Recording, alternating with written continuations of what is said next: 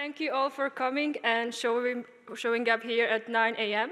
And special thank you goes to all the speakers and volunteers in the audience who showed up here after the last night's speakers' dinner.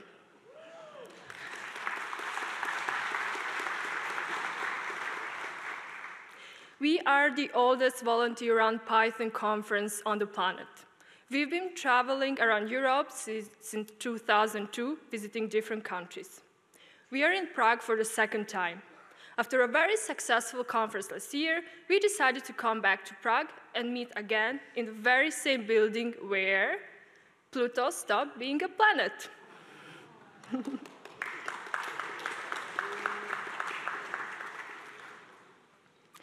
EuroPython is organized by the EuroPython Society. It is a non-profit organization based in Sweden, and it's entirely run by volunteers. The Czech Republic has a big and active local Python community that organizes PyCon, PyLadies, meetups, and many more. I am Mia. I'm a member of the local Python community here in Prague and a co-organizer of EuroPython. I believe that EuroPython brings so much to every place it visits, and that's why I really like the idea to bring it here to Prague for the second time. Moving the conference to another city and country takes a lot of work. Staying in the same place allowed us to use that energy to increase the number of different activities and events during the conference. However, staying in the same city relies on the support of the local community. Here you can see the sprints that the Czech Python community runs every summer in the countryside. Everyone participates, and many important decisions are made here. So we brought up the idea of staying in Prague for another year during those sprints, and the local community has been very supportive. So big thanks goes to the local Python community.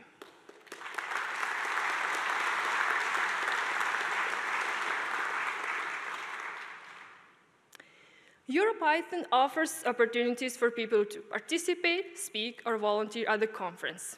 It's always easier to join an event when it's happening nearby. So last year, our largest group of participants was Czech. EuroPython also hosts events open to the public, such as Django Girls, Humble Data, or PyLadies workshops. EuroPython creates opportunities for people to connect. And by connecting together, we can learn so much from each other. So here I am. I'm standing on the very same stage like last year when I was welcoming you. And I'm incredibly proud of everything we have accomplished this year. I'm very happy that we have organized more events than ever. I'm very happy that the local community is more involved than ever. I'm very happy that we have more volunteers than ever, and I'm very happy to welcome you to EuroPython 2024.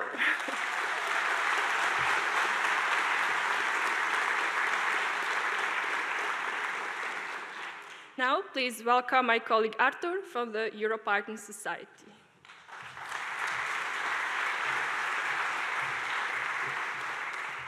Good morning, everyone. I'm Artur. I'm the current chair of the EuroPython Society. And EuroPython Society is the non-profit organization. We're based in Sweden. We're the organizers of this conference. And as Mia mentioned, this is the 23rd EuroPython already. For whom is the first EuroPython? Raise your hand, please. That's a lot of people. I hope that we're going to have a great time today. My first EuroPython was in 2016, and I've been to pretty much everyone ever since, so I hope this is first for you and then for many more to come in the future. Now, I'm not going to take too much of the time in the opening. If you want to learn more about what EuroPython Society is, there's a QR code for our website. You can visit it. We have the booth at the, well, right outside this room, and we also will host an open space on Friday, so you can feel welcome to join us and ask any questions you have about the EuroPython Society. Also, if you're organizing a conference or a meetup, or running a cool Python-related project in Europe, we have a grant program, and we have some other means to support you as well. So please come talk to us, and we'll be happy to help. We are all run by volunteers, and Mia will talk more about it in a second. So yeah, I think that's all for EuroPython Society for now.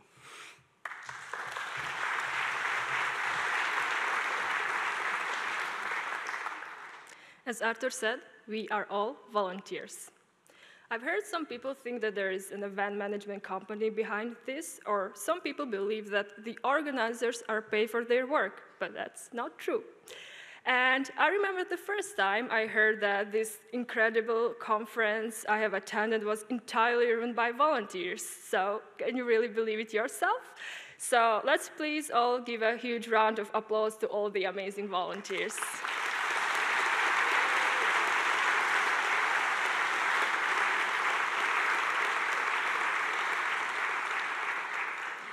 So now some of you might be wondering, but why do people work for free? I asked my colleagues, and I would like to show you what they said. So let's try it again.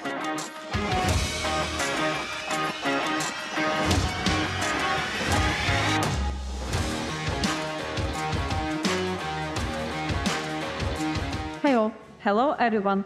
Hi. Hello. Hi. I'm Gilay Barabash. I am PyLady. I am cloud engineer, and also this year I am part of the program team. My name is Anushka, and I'm a volunteer in this year's EuroPython operations team. I am involved in the Czech Python community on multiple levels. I help organizing local meetups in Brno, and I also support our local PyLadies chapter by being kind of like ambassador for PyLadies and also helping with organization of the local activities. And I'm also a member of the board of our local NGO supporting the Python community.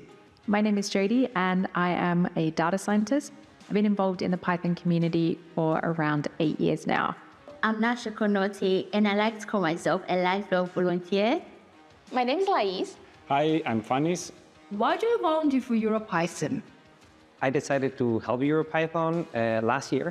A lot of fun. I decided this year again to volunteer and help with the program committee. This year, I'm helping with sponsor relationships and accessibility. And sometimes it's very hard to find the right path to study, to grow, and to learn new stuff. That's why I decided to be part of the community and also part of the program team to find the right talks for you. That for any level, it can be interesting, if it's your beginner or your experienced developer. I moved to Prague a few years ago, and after settling in, I joined the team organizing Python meetups and local PyCon. In 2022, I learned that EuroPython was also moving to Prague, and I immediately got involved. My first in-person EuroPython experience was a few years back. I had a talk accepted, so I arrived at the venue in the morning, and it's been 2 minutes there, and I'm already starting to hand out lanyards. 2 minutes, first time at the conference in Flash, and I'm already doing this. I've been involved in the Python community for around 8 years now. So I decided to volunteer for EuroPython because I came to the conference for the first time last year, really fell in love with it, and one of my friends, Lais, she's one of the organizers, so she convinced me to come on board to volunteer this year. Last year, I had the opportunity to be an on-site volunteer at EuroPython, and this year, I have the most amazing opportunity to volunteer to help organize EuroPython, which I'm very excited about. So what's the most rewarding thing about volunteering for EuroPython? I believe that the most rewarding thing by helping EuroPython, you can put a little bit of yourself in that conference. So EuroPython 2024 is not just the second year that happened in Prague, but it's just the EuroPython conference. It's a collective effort of many people, day and night, sending emails, working with huge spreadsheets, spending lots of time discussing what will be the better for you. Because this conference is for you. We're just trying to help you enjoying the most that you can from this event, trying to have the best program as possible, trying to have helping the most people that we can to arrive to the conference. I've learned from EuroPython that giraffes have vocal cords. I really liked the organization, and I liked the EuroPython vibe. We share a lot of values with the organizers, so since then I stick around. Well, for me, Python community is love, so offering a helping hand with EuroPython was kind of like obvious choice. Unfortunately, last year I didn't manage to take part in EuroPython, and I'm really, really happy that I can make it happen this year. So looking forward. See you there, guys.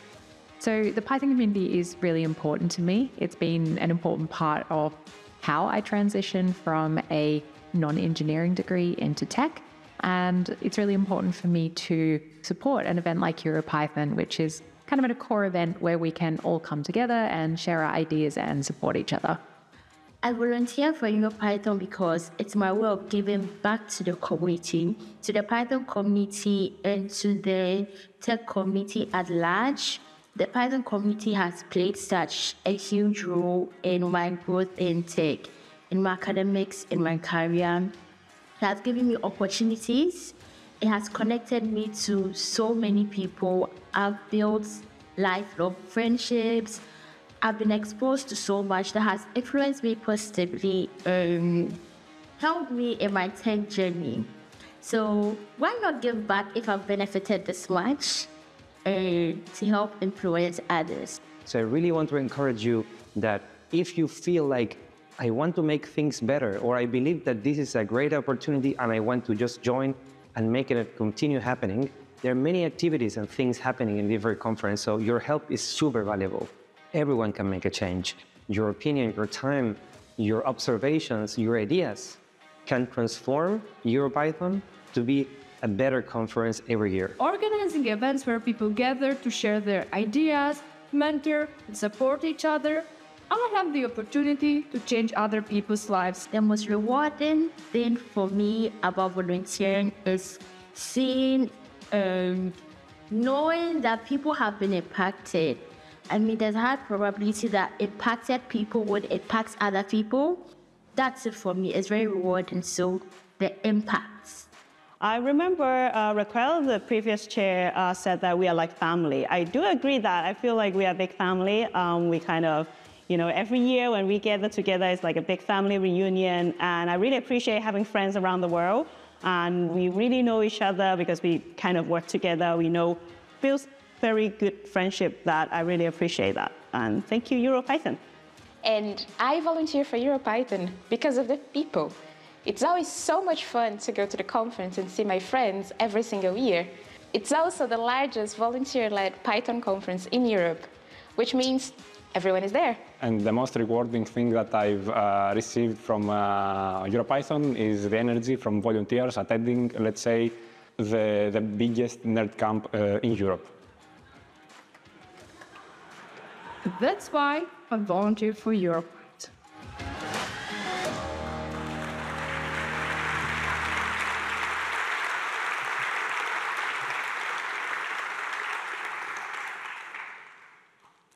This year, we have a very large team. Despite that, it still takes thousands of hours of work to put the conference together. Some people spend a few hours a month. Some spend a few hours a week. Some spend a few hours a day, every day. And some spend all day, every day. How many of you have already seen this meme? Raise your hand.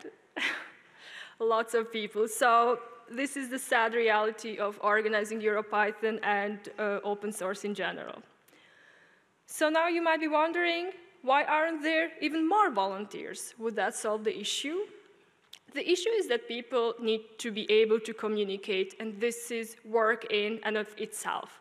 You can see in this famous image where each additional person adds multiple additional lines of communication. While we could narrow down the number of people who organize EuroPython to the same 5 people every year, as some similar-sized conferences do, we choose not to, because one of our core values is being open and welcoming. We choose to take on this additional overhead as it makes our conference more diverse and reflective of the community. And we also want to take this opportunity to say this means we welcome more people to join us, as it's essential to the organization's long-term sustainability. Let's talk about another important aspect of this conference. We are all participants here, and each of us influences how things go.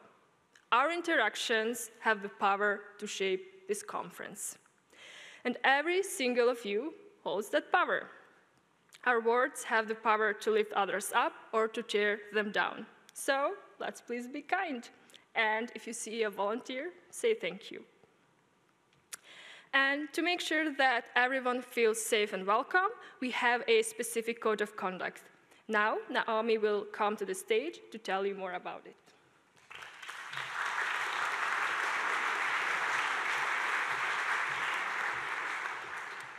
Good morning. It is great to be here, even after last night's speaker dinner. So first of all, yes, code of conduct.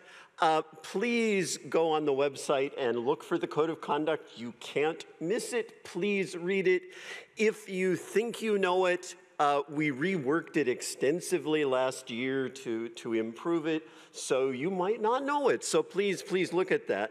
I want to say a couple of quick things about that.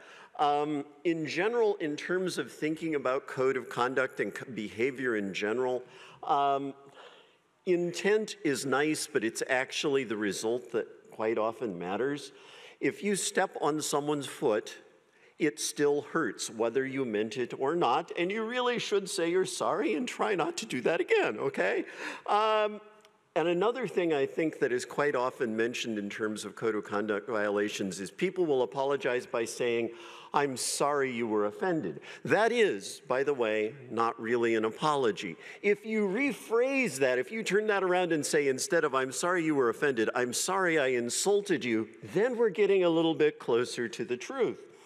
So I gave a couple of examples when we first came back from the pandemic back in Dublin when I talked about code of conduct.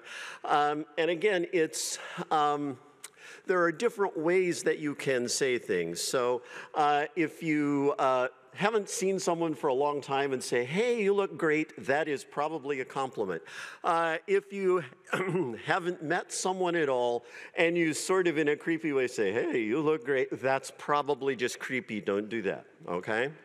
It's the same thing if you say, you are a very reasonable person. That is probably a compliment. If, and I have gotten this myself, if you say to someone, you know, you're not really that crazy for a trans person, that is not a compliment, I promise you, and I have gotten that. So keep that in mind. The other thing I want to mention is the idea of reporting. And code of conduct causes a lot of paranoia, and you know, there are a lot of things to think about. If something happens and you ask yourself, should I report this? And well, you've got basically two options. You can not report it, and if you don't report it, you either just do nothing about it, which I can tell you I've had things happen to me where I chose not to report it, and it's never a very satisfying experience. Whoever did the thing, said the thing, whatever, can continue to do or say or whatever without any feeling that they did anything wrong, and you feel terrible. On the other hand, you can try to deal with it personally. That occasionally can work if you have the right person on the other end. I have done that. But it also risks a lot more conflict where you have no support. So what we're asking is that in general, you feel comfortable, you feel willing to report things to the Code of Conduct Committee, okay? And we're all listed there. I'm one of them. You can email one of us directly. You can talk to us directly. You can send an email to the Code of Conduct email address, which only goes to the four of us on the committee. And we will do everything we can to make sure that we look at it. And if it's something that's just a minor thing, you know, it would be good if the conference did such and such, I would feel more comfortable. You can tell us that too. We will capture all of that stuff to pass along to the organizers. So all of those things we encourage you to think about reporting. If you see something happening to one of your friends and they don't want to report it, I mean, that's a personal decision. You cannot make that decision. You can still inform us of the general situation so that we can think about things that we can do to make things better. So that's the overall message. Please let us know in one way or another if there is something we can do to make everybody feel comfortable, feel safe, feel welcome, and we will definitely capture that and make sure that we pass it along. If it's something that needs immediate action, we will do our very best to make sure that you know, we protect people's privacy, but also address that issue. So all of that said, as I say, go read the Code of Conduct. It's fascinating reading. And I will see you around.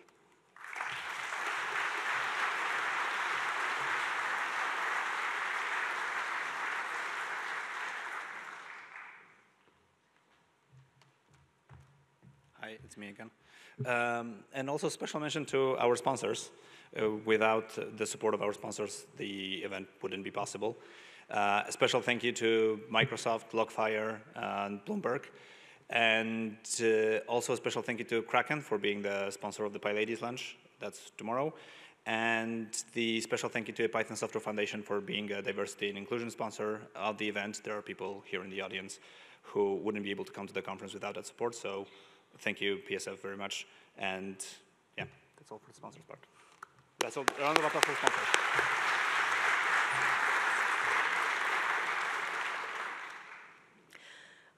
We have some accessibility measures in place.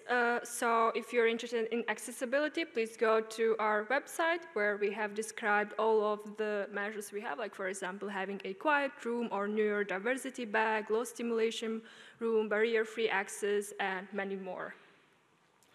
This year, we have a record number of events to enhance your conference experience.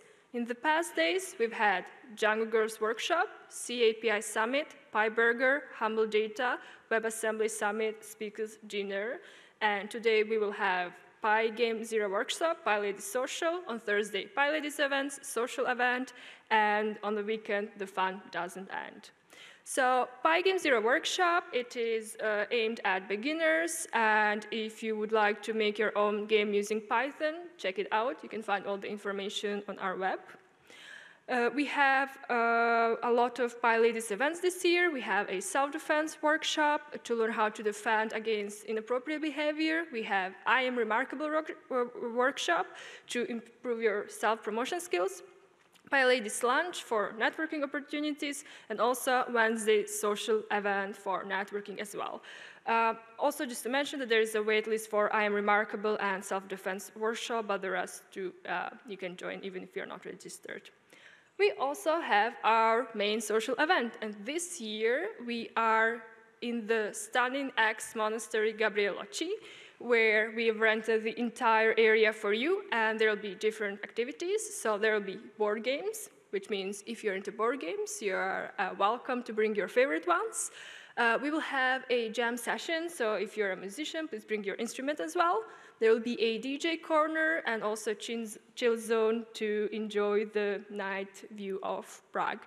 The ticket is not included in the conference ticket, so have a look at our web. Also, we have our sprint weekend. This is a unique opportunity for you to engage with various kind of open source projects, whether you're a beginner or you're an experienced developer. It will be held in a different venue, and it is organized by you. So if you would like to propose a project to work on, please check out our website for more information. If you like playing video games, then check out EuroPyBots tournament, and there are prizes for top spots. You can find more information on our website. They also have open spaces, which are available during the 3 conference days, and if you're interested, please check the registration booth.